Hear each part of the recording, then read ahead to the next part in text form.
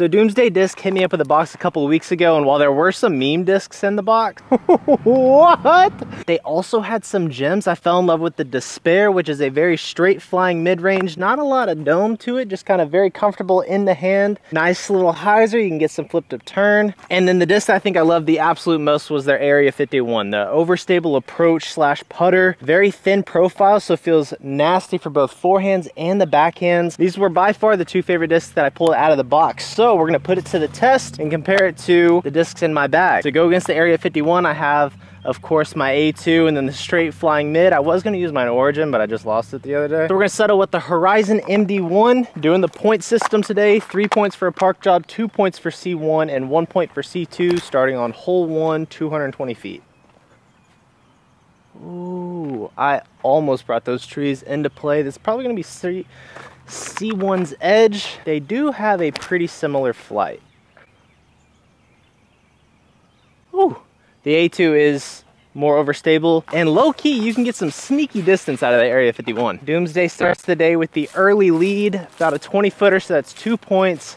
My A2 took kind of a fat skip outside to C2, so Doomsday with the early lead. So while Doomsday does have some gems, they also have those meme discs that I was talking about, and I'm curious if you guys think that that hurts a brand. Like, if you're known to have some like goofy discs, does that help you sell or does that kind of hurt? I really don't know. I think if you've got some really good discs to back it up, because you don't want to be known for having meme discs, but if the meme disc can get your attention, like they got my attention, and then you have some nice discs in there as well, maybe that can help. But if you got some like mediocre discs, and on top of that you got some like apocalypse like discs, that is not good. All right, anyways, hole 2, 360 feet. I think we're gonna alternate. So we had Doomsday go first on hole 1, so even holes, we're gonna go with my bag. MD1 flat, playing the nice turnover shot through the jungle. Hold that turn. Be nice. That's C1. If it hit the tree, I probably would have been screwed. Now for the Despsair, I think this one's gonna have a little bit more flip to that MD1. Does it get past the tree? Oh, freaking barely. Yo, that might actually be parked. MD1 right at that 20-foot range. Thankfully, putts don't matter. Thought the Despsair was parked, it's not. It's only a 15-footer. I'm gonna let you guys in on a little fun fact. Right behind you is the track to the middle school, and I was shooting a video here the other day, and some kids ran by and they're like, "Stop recording us, you creep." I was not recording them, it was literally facing this way. But it was so awkward, because it was like, and they threatened, they're like, "We're gonna tell our principal." And I was like, I wasn't gonna argue with them, I didn't say anything, but like, that is such a harsh thing to get accused of. In my head, I was like, man, is my life really about to get ruined over a damn YouTube video? Okay, 280 feet, Doomsday's still winning. Okay, I'm glad I'm throwing some good shots with it, but I can't have it beat my bag. Back to the odd hole, so Area51 up first. Gonna throw a little forehand on this little 280-foot shot. Dude, that thing is so disgusting. I'm hands down my favorite Doomsday disc, no cap. Now for the A2, hopefully he doesn't get showed up. Does get around that tree though. Yikes. I'm not gonna lie, the Area51's nice. An absolute park job with the Area51, so that's 3 points. My A2 hit the tree, still managed to get inside the circle, so still down 2 points. Let me tell you about this Area51. First of all, it's absolutely beautiful. It's like this icy blue color. Again, I briefly mentioned it's a very thin profile. It's not too overstable, but it's not too understable. Like you saw in that shot, I just threw it on a little bit of hyzer. It was flipping up, but kind of one of those like forward pushing hyzers. And I can throw some forehands with it, but what I really like is the backhand. I feel like it's very torque resistant. You can really get down on this thing, and it has some distance, but also overstability. Like I said, the second I threw this thing, I loved it. But not as much as my A2 though, so don't get it twisted. This thing will always be my baby. There's really nothing I could do to make me stop throwing the A2. Hole 4, 250 feet straight shot. We did a flex line, we did a forehand. Now we're just gonna do a nice little hyzer shot, going out wide in between the two trees and then having the disc hyzer back to the basket. Just like that. Some thick grass today, so not much skip. It's just gonna kind of hit and stick. Here's our Area51, same exact shot. Oh, wow, that got lucky. I thought I was gonna hit the branch for sure. It squeaked through.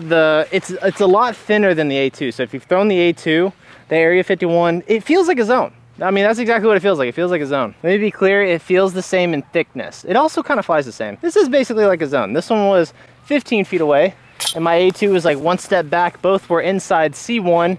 So that's, I'm still down by 2 points. Area 51 is out here beating my cheeks. Now we have hole 5, 265 feet. There's gonna be some point separation here because the basket's just behind that tree and I'm taking the backhand turnover shot with the mid-ranges. So very tight gap to hit, especially with everything growing now. Odd number, Despsair, I think, right? Anyways, here we go. Despsair out wide, putting it on a nice little ante, seeing if we can get it to flex back through the trees.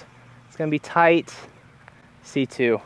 I'm telling you, it's like 10 feet wide. It's a tough gap. Door is open though. I do have a chance to tie it up or at least get 1 point back. It's gonna fight out though. I hit the gap, but, oh, good roll. Oh, that's gonna be close to this. Still probably circle 2. Sheesh. Despsair is definitely in circle 2. It caught these branches. Meanwhile, the MD1 barely made it in C1. So score's getting a little closer. I'm only down by 1. All right, 4 holes left on to hole 6, 340 feet. And we do have some OB involved. Either disc could go out of bounds. Probably more likely the Despsair simply because there is a little bit of flip out of it. 340 feet, I'm gonna have to put some power on it. So I'm gonna play the hyzer flip and hopefully it will finish and not hold that turn too much. It's so dumb. I knew it was gonna flip. I didn't put enough hyzer on it. That's kind of dirty. I feel like I did Doomsday bad, but oh well. Horizon MD1, take advantage of the open door. Well, we sure did. Could that go in? Oh my gosh. You can definitely see the difference in flight. Ah, I feel bad. Doomsday definitely got jacked on that one, but rules are rules. MD1's inside C1. That's 2 points, which officially puts us on the leaderboard. Well, I guess we've always been on the leaderboard. It puts us in the lead. 300 feet elevated basket, same discs, except MD1 gets to go first. There is OB right, so again, I do not want to have this Despsair turnover, but MD1 almost right at that light pole, kind of high and flat, and then have it finish back to the left at the light pole. That was such a bad shot. Okay, C2, guaranteed a point. Despsair, gotta put it on enough hyzer this time. Do not bring that OB into play. Okay,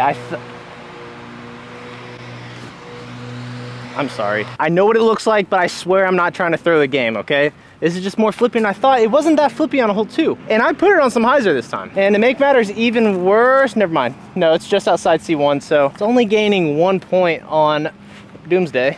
Yikes. 230 down a tunnel. We'll bust out the approach discs again on a odd hole, so area 51. Oh, this is gonna be nice and crispy. I already know it.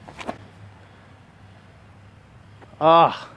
I tried to give it a nice little healthy run. It's inside C2. The A2, I'm gonna have to do a little flex. It's not gonna be able to go as straight as the Area 51. Off the tree. That might be GG's. I think it's in C1. It is barely inside C1.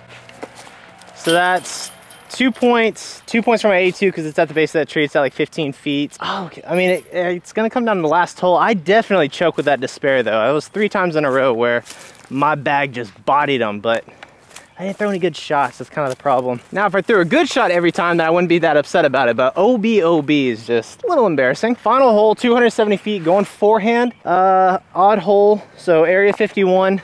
I mean, we got to park it or try to skip it in. So sending this thing low and on a lot of hyzer and just kind of see what happens. Oh, it's in the circle. GG's, Doomsday. Ain't nobody beating my bag. That might be C2. Not C1. Ain't nobody beating my bag. Ended the day with both discs being inside C1. If you haven't checked out Doomsday Discs, be sure to try it out. I highly recommend the Area 51 and the Apocalypse. Very flippy. Peace.